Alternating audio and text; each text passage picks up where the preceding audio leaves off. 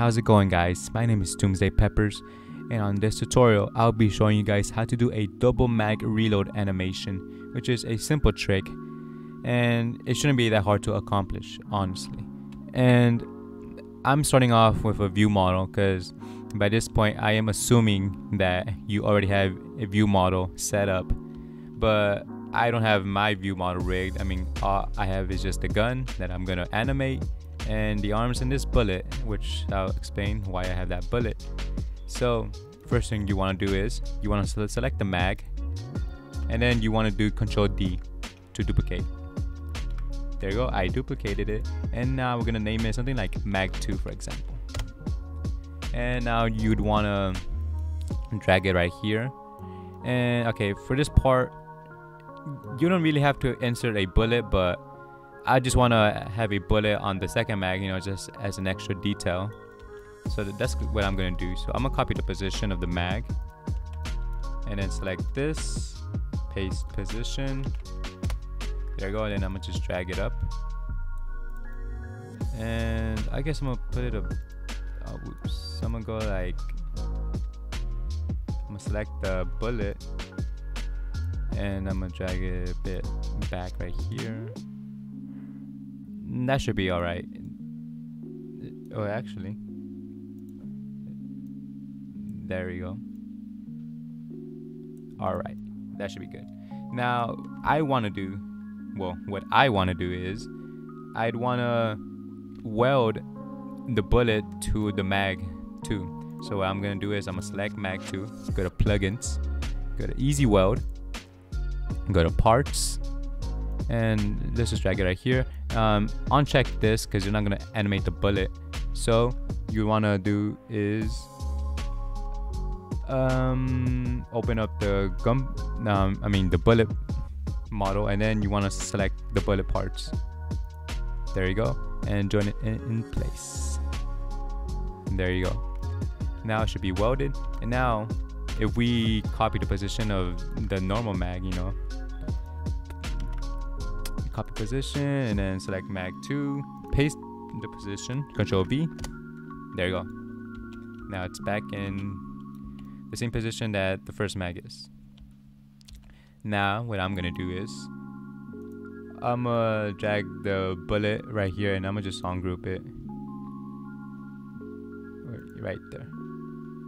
And I'm gonna select everything. I'm gonna make it so it's not anchored and cannot collide. And yeah, I'm just rig and weld it.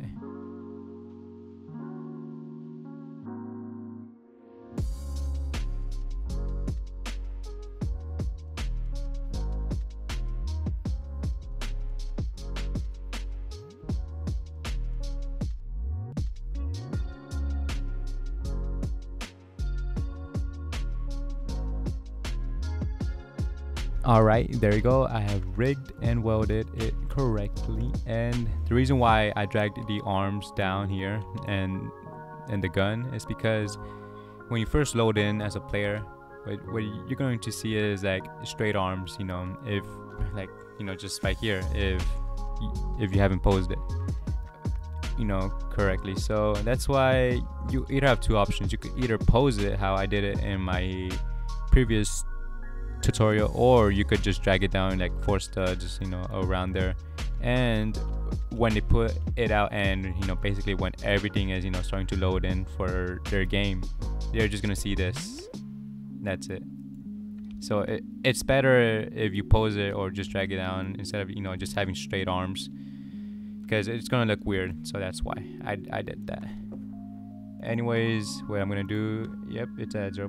Oh no, alright. Yeah, gotta position it right at the center. Let's take a look. Yep, there it is. Now let's export using the plugin. Go to plugins, go to Blender Animations plugin, select the rig, export, and then we're gonna hop into Blender. Oh, remember to clean parts, by the way. Alrighty, welcome to Blender. First thing you'll see is this. And just click out, select these and press X to delete. Now what you want to do, go to the left corner, scroll down a bit and you'll find import, and then scroll down a little bit right here and go to RBX animations, and then find your view model. My view model, let me see if I can find it right here. It's loading in. There you go. Now, very first thing you want to do is rebuild rig. Click OK, and there you go. And select this, hide it using, clicking that eye right there. And then what you want to do is select the bone, go to pose mode, and then you want to hide objects that you won't animate. And that's it. Alright, now go back to pose mode, object mode, and then you want to do Shift A, and then this opens up, and then you want to add a camera. And there you go.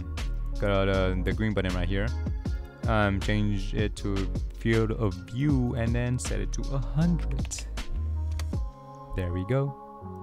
And now you want to go to constraints, add a constraint, copy location, copy rotation, and then you want to do underscore rig and fake camera, underscore rig and fake camera. And then this is how it looks like. Wow. Now what you want to do is go to the animation tab, click right here, press 0, and then go to keying right here at the bottom, and then you will want to click on location and rotation, and then click on this little circle right here. Boop. And that should be that. And now press T, and then this opens up, and then select everything. Oh, whoops, forgot that I have to select the bone. There you go. Go to pose mode, and then you select everything, and then you press I, and then it adds keyframes. Alright guys, so I'm gonna pose this gun real quick. So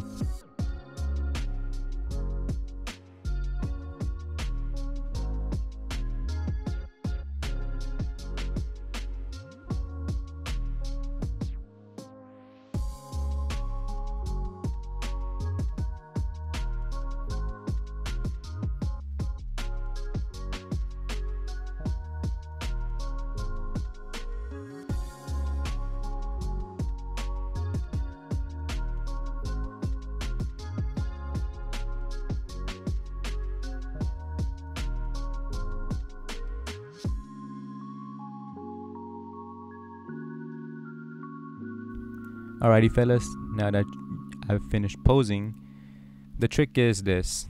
Mag 2, in the very first frame, very first frame, it has to be at the left bottom corner, or at the right bottom corner if your character is left-handed.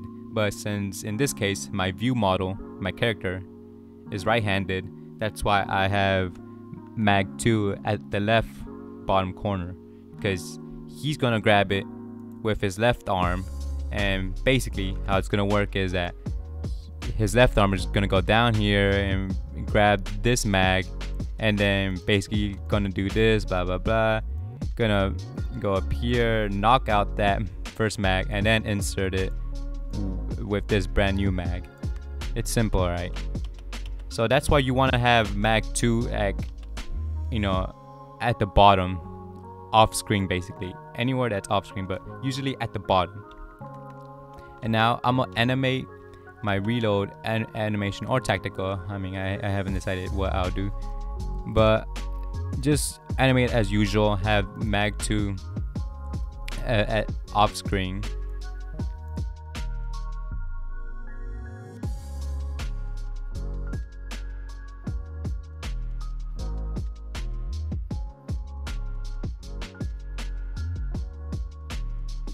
Alright, so I finished my animation, and if you're curious how it turned out, this is how it turned out. I'm gonna play it right there, and there it is.